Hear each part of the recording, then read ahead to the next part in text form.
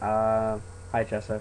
I'm sorry I couldn't be there as soon as you got out, and I am going to miss you a lot as a friend because that's what we are, friends. In this case, everyone thought different for some reason. I don't know, but I'm moving to Cali same day we get back, and it's gonna suck because it's gonna be a lot different than here. I come back to visit in December, and I really hope I get to see you then, and possibly hang out and exchange gifts. But until then, you can be my Tuesday night, and pretty much everything that is pretty awesome.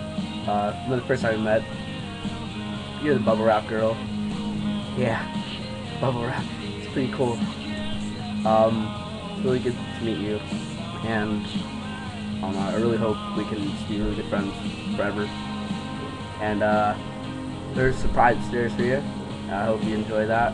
And I'm sorry I didn't get to write you back. I got your letter on the 4th. You sent it on the 4th, but I got it on like the 15th or something like that. Not the 15th. I lied to you. I just lied to you. Got it like on the 10th, but still, no time to write it back. And you can text me whenever. I don't care. What else do I say, guys? Oh yeah, how I got your number. It's a little sketchboard. It's pretty creative, I think. What? Oh yeah, and this, you know what this means. That's between you, I, and Lauren. No one else knows. Yeah, you know who's gonna be with you. Just calling it out right now, no big deal.